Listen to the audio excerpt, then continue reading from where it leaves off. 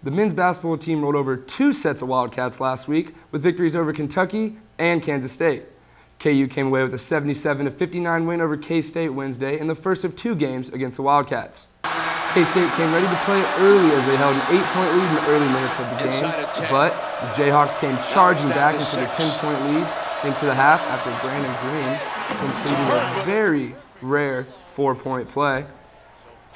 The team travels to Fort Worth this weekend to take on the 10-12 TCU Horned Frogs. The Jayhawks beat TCU at Allen Fieldhouse in early January 70-63 in a game that was far closer than KU fans would have liked. The game will tip tomorrow morning at 11 a.m. on ESPN.